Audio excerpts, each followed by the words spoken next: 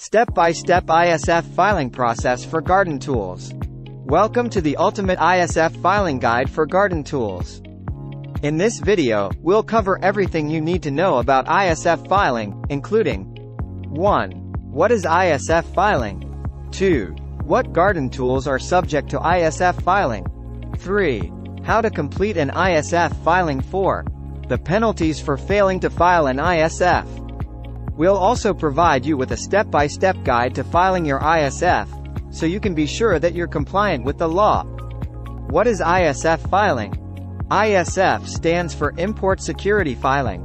It's a new requirement that's been put in place by the U.S. Customs and Border Protection, CBP, to help protect the country from dangerous goods. Under ISF, importers must provide CBP with detailed information about all shipments of goods entering the United States. This information includes the 1. Shipper's name and address. 2. Consignee's name and address. 3. Country of origin. 4. Harmonized Tariff Schedule, HTS. Number 5. Quantity and value of the goods. 6. Description of the goods. ISF filing is required for all shipments of goods valued at $2,500 or more. What garden tools are subject to ISF filing? Most garden tools are subject to ISF filing. This includes items such as 1. Lawn mowers. 2. Weed whackers. 3. Hedge trimmers. 4. Chainsaws. 5. Tillers. 6. Trowels. 7. Rakes. 8. Spades. If you're importing any of these items, you'll need to file an ISF. How to complete an ISF filing? To complete an ISF filing, you'll need to use the ISF electronic filing system. The ISF electronic filing system is easy to use. You simply need to create an account and then follow the instructions to enter the required information.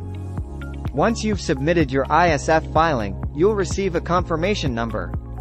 This number is important, as you'll need to provide it to CBP when your shipment arrives at the border. The penalties for failing to file an ISF. The penalties for failing to file an ISF can be severe. If you're caught failing to file an ISF, you could be subject to 1. Civil penalties of up to $10,000 per shipment. 2. Criminal penalties of up to 20 years in prison. 3. The seizure and forfeiture of your goods. It's important to note that the penalties for failing to file an ISF are not limited to the importer. If you're a broker, carrier, or other party involved in the importation of goods, you could also be held liable for failing to file an ISF.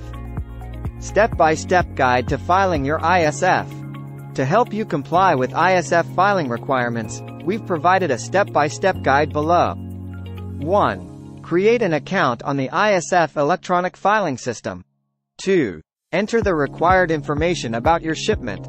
3. Review your ISF filing and make sure that all of the information is correct. 4. Submit your ISF filing. 5. Receive a confirmation number. That's it. You've now successfully filed your ISF. In this video, we've covered everything you need to know about ISF filing for garden tools. We've discussed what ISF filing is, what garden tools are subject to ISF filing, how to complete an ISF filing, and the penalties for failing to file an ISF. We hope this information has been helpful. Thank you for watching.